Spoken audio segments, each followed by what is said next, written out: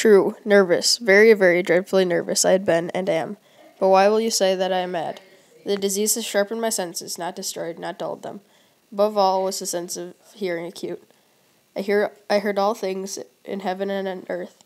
I heard many things in hell. How then am I mad? Hearken, and observe how healthily, how calmly I can tell you the whole story. It is impossible to say how the first idea entered my brain, but once conceived, it haunted me day and night. Object there was none, passion there was none. I loved the old man. He had never wronged me, he had never given me insult. For his gold I had no desire. I think it was his eye. Yes, this it was. He had an eye of a vulture, pale blue eye, with a film over it. Whenever it fell upon me, my blood ran cold, and so by degrees, very gradually, I made up my mind to take the life of the old man, and thus rid myself of the eye forever. Now at this point you fancy me mad. Madmen know nothing, but you should have seen me. You should have seen how wisely I proceeded with the caution, with the foresight, with the dissimulation. I went to work. I was never kinder to the old man than during the whole week before I killed him. And every night, about midnight, I turned the latch on his door and opened it, oh so gently. And then, when I made an opening sufficient for my head, I put in a dark lantern, all closed, that no light shined out, and then I thrust my head. Oh, you would have laughed how cunningly I thrust it. With a loud yell, I threw open the lantern and leaped into the room. He shrieked once only. In an instant, I dragged him to the floor and pulled the heavy bed over him. I then smiled gleefully to find the deed done so far. But for many minutes, the heart beat on with a muffled sound. This, however, did not vex me. It would not be heard through the wall. I cut off the head and arms and the legs. I then took up 3 planks from the flooring chambers and deposited between the scullings.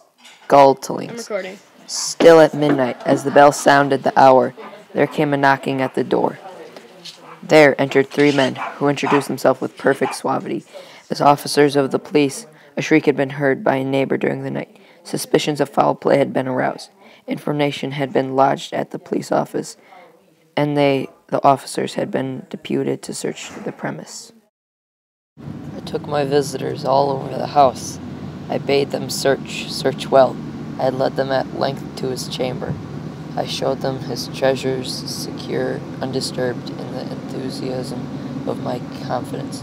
I brought chairs into the room and desired them here to rest for their fatigues, while myself, in the wild audacity of my perfect triumph, placed my own seat upon the very spot beneath which reposed the corpse of the victim. No doubt, I now grew very pale, but I talked more fluently, and with a heightened voice, yet the sound increased. What could I do? It was a low, dull, quick sound, much as a sound as a watch makes when enveloped in cotton.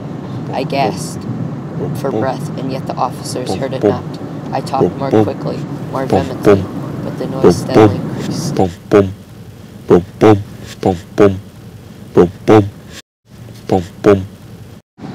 Villains, I shrieked, dissemble no more. I admit the deed. Tear up the planks. Hear, hear. It is the beating of his hideous heart.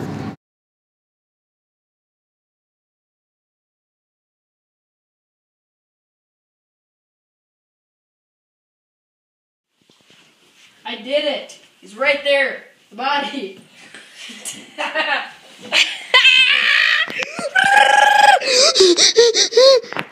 Gita shots, Gita, get your close up, Gita, get a mustache, Gita, with a mustache, Gita. Her entire body's a mustache. Oh, I got her tail. Use that video, by the way, because that's hard. Oh, Gita, No, but check. Gita. I'm recording.